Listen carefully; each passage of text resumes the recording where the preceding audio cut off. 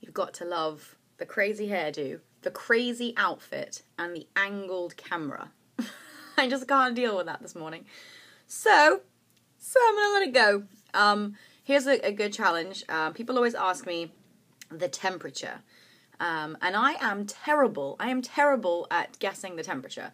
I am the queen of underdressing because this apartment is actually really hot. And then I go outside and I'm like, whoa! But I know this. I still don't understand. I just don't understand. Also, when I read, if I actually look at the weather app and I'm like, oh, it's, 40. I'm like, okay, so it's not that cold. I don't know. I just can't. I'm really bad at that. Which brings me to the challenge today. So, guessing the temperature of the room. God, look at all the hairspray in my hair from my show last night. It's like, poof. Really bad at this. However, I do have a thermometer from my little monkey that we used to use to put in, and I'll test this another time as well, which is the temperature of water. Because when I used to run him baths, you have to make sure it's okay for him. And I really like hot showers, so I will do that as a separate challenge. But today, guessing the temperature of the room, which is going to be interesting. Okay, so I have a little thing. I'm not looking at it, but it's like this thing, right? It's English, so what I can't remember is if it's in Celsius or Fahrenheit. Right, so I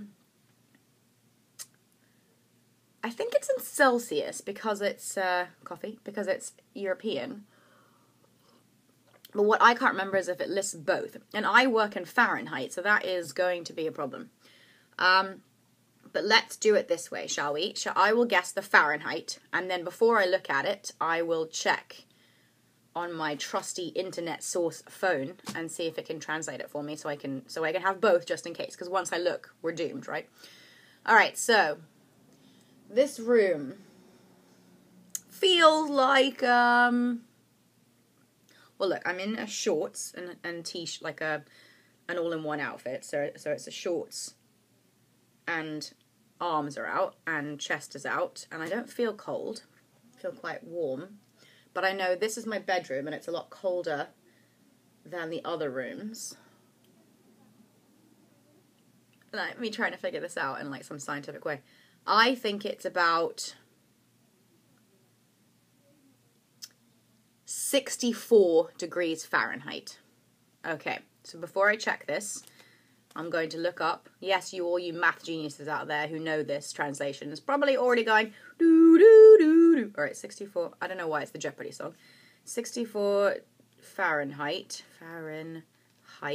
to Celsius. Thank you, internet browser. All right, that's 17. Can you see that? 17.77. So let's say 17. Or 17.7. Let's say 17.7. Okay? Let's check.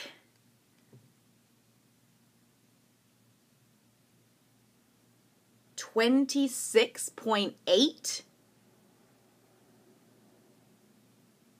It's 26.8. Look at that. What's that in Fahrenheit?